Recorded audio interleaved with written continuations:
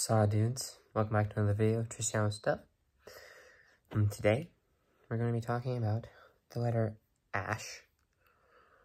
I don't know if y'all know the song where it goes, and I said, hey. I'm not going to continue singing because, I'm under the impression that I'm not very good at that, but I'm assuming everyone knows that song. And for those that do, that's what ash is, not the "and I said" part.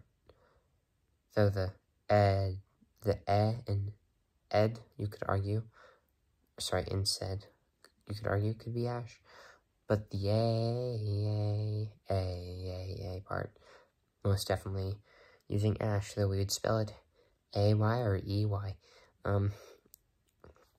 And that's just, like, English is annoying, because they just get rid of these fun letters. But anyway, by the way, fun letters, and appreciate the map. States that probably should have ash in their name. You know, I didn't prepare for that, so we're not going to do it.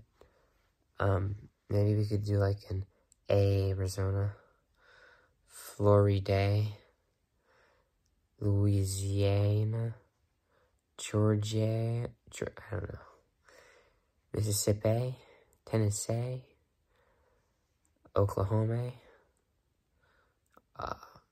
Nebraska, Maine, oh yeah, Maine, that's a good one, Maine, you know what I mean? So I think that's it, though. We're just gonna say Maine and leave it at that. But yes, ash, it is a letter, used to be in English, it's now, to my knowledge, just in Icelandic, maybe Faroese. A lot of the time, if you have it in Icelandic, which is my favorite one to cite, it's going to be in Faroese. I'm not totally sure if ash is an example of that, but I think it is. But let's talk about the spelling, because this is a fun etymological thing that I found out recently, thanks to a YouTube channel called Rob Words. So thank you, Rob Words. It's kind of a funny name, by the way, because, like, how do you steal words? No, but his name is Rob, and he talks about words. But anyways, he was talking about the Old Norse influence in English, shocker, right? And they still use ash, but that's not exactly what it was. The spelling of ash is ash, S-C, right? Ash looks like the A-E combined. I'm sure most people have, like, heard of or seen the A-E combined, right? But ash is that, right? And it was spelled ash, S-C. So, which are like, well, how does S-C give us the sh sound? Well, probably wasn't pronounced that way in Old English, or even Middle English. But in modern English, it is pronounced that way, because of an interesting thing,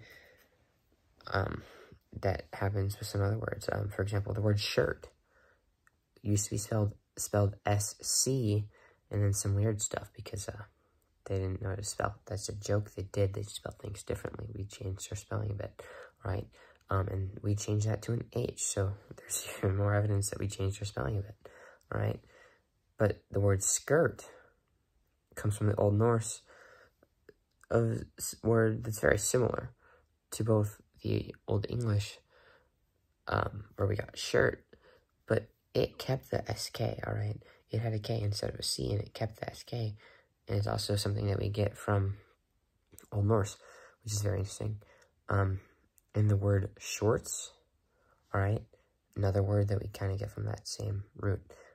All right, and they all meant short garments of clothing. So, shocker that makes sense. I mean, the shirt's the one that makes the least sense with, but skirt and shorts makes sense.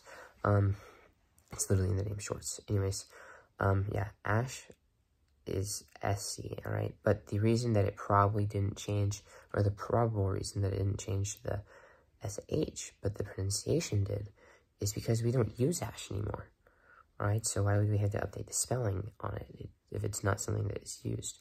So the archaic spelling is still what is used. There's no new or spelling, right? Because it's an archaic, useless word, essentially. Unfortunate reality for ash there. But I mean, I support changing that, probably. I like ash. Cool letter, definitely a candidate for our 35-letter alphabet.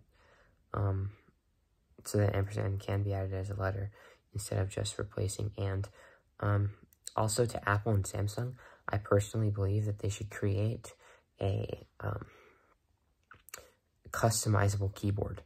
So you can just say, you know what, I want to add Ash and Thorn and a letter that we'll talk about next episode most likely, and NZ and Yang and another letter that we'll talk about in a future episode, and anything from Vietnamese, and I don't know if I said Thorn, but Thorn, and Edth, and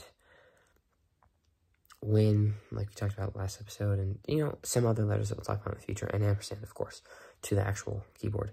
And my mother said if they ended up doing that, I asked her what would she do, and she said she would add 2 emojis, right?